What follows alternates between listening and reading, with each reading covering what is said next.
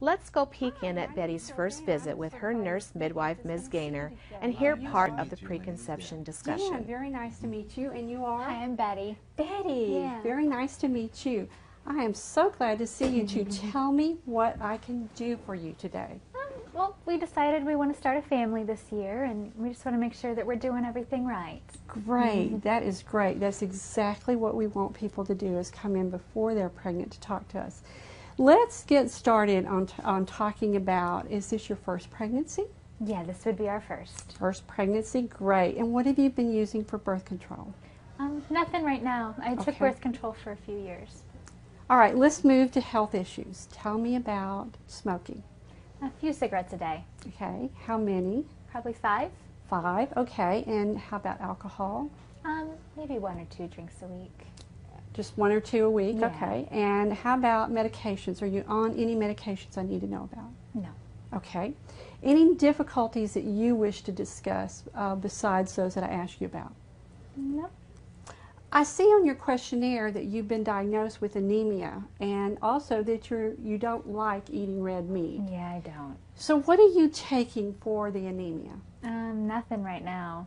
Okay, so we'll be talking about that shortly. We're going to go through some of this and discuss some of the things I want you to change throughout your preconception time so that your pregnancy is much easier on you. And anything else you would like to ask me or tell me about your concerns about pregnancy?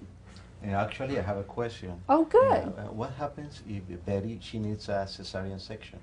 Oh, well, we nurse midwives practice with a physician here, Dr. Bailey, and in that case, if you needed a C-section, Dr. Bailey would come in. Now, the midwife still stays with you, so we would be there also. And we hope that, you know, when you get pregnant, you choose to come back and see us, and you'll get to meet Dr. Bailey during your pregnancy at some point, so you'll at least know him when he comes in. And hopefully he won't ever have to come in. Okay, well, Betty, now we've gone through all these questions. There's a few things that I want you to start working on. The first thing is we're going to send you to our, what we call our community aide. She's going to help you get started on a smoking cessation system, so we can stop smoking before we get pregnant. It's so important because preterm labor, babies with asthma, etc., are a consequence of continuing to smoke during pregnancy. I want to go ahead and start you on prenatal vitamins and folic acid. That's very important. Folic acid really helps you have a baby with a spinal column that is intact. So spina bifida is linked to low folic acid. I also want to go ahead and start you on some iron since you are anemic. And the third thing is we're going to also refer you to the nutritionist here who's going to talk with you about some dietary choices to help you get your anemia solved before you get pregnant and help you make good food choices during pregnancy, since we already know you don't like red meat and you're going to need a lot of iron. Let's go ahead and see the nutritionist. Betty desired to have the healthiest pregnancy possible. She took her midwife's words to heart and immediately began to make changes in her life which would provide the best possible health of herself and her future baby. Betty understood the importance of caring for her own body first before she became pregnant. She quit smoking and began to take prenatal vitamins. She discontinued taking her birth control pills a month after that.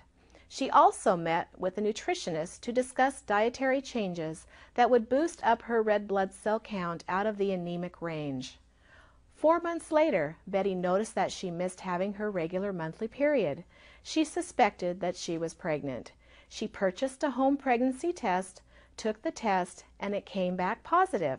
She and Dan were excited, but Betty knew she had to get an official pregnancy test done at the doctor's office to confirm her home test, as well as provide necessary documentation for insurance purposes. She warned Dan not to get too excited until they knew for sure.